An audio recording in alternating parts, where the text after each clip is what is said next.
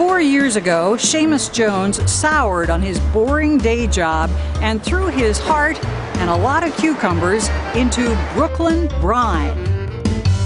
It is the hardest job I've ever had. It's also the most rewarding. When I started this company, I negotiated a free commercial kitchen to work out of from 10 p.m. till 8 in the morning. The 33-year-old pickle pioneer pulled all-nighters, curing cucumbers and dabbling in dill. Going into it without a business plan, without operating capital, without a trust fund, just going in and making a product. A product fueled by a vivid imagination. The result? Whiskey sour pickles, spicy maple bourbon pickles, damn spicy pickles. Local orders shot up, and then in 2010 came a call from Williams-Sonoma. Their first order was this, like 22,000 jars, literally, and you have a month to make it, all by hand. Somehow he did, and just 3 years later, Jones says Brooklyn Brine is topping $1 million in gross annual sales.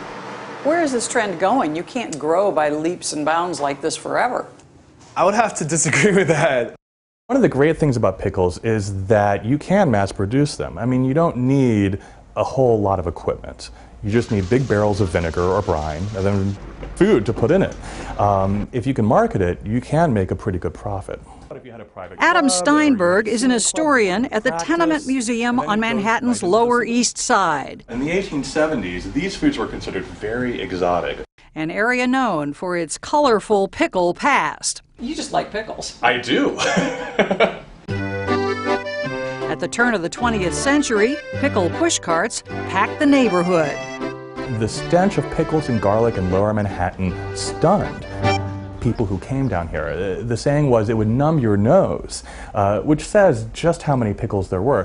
Enough to pique the interest of food giant H.J. Heinz, who figured if New Yorkers liked pickles, well, so would the rest of America. They were mass producing and mass marketing food. They started selling these pickled cucumbers all across the country. As professional pickle pundit Peter Piper might predict, pickles' popularity promises to persist. Americans today are eating more than 1 billion pounds of pickles every single year. So grab your gherkins, because that works out to about 4 pounds of pickles per person. We get roughly about over 2,000 pounds of cucumbers every Tuesday. 2,000 pounds? Every Tuesday. And they sell? Yeah! In fact, Alan Kaufman, a.k.a. New York's pickle guy, says sales are rising steadily. He prides himself on pickles right out of the barrel. But even this traditionalist is branching out. That is pickled pineapple. We got mangoes, okra going on. Mushrooms? Mushrooms, pearl onions. Okay, it's going to be $2.75.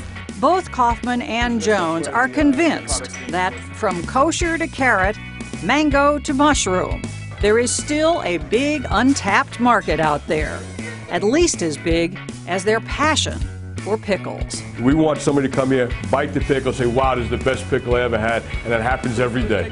I love the pickle. Yeah.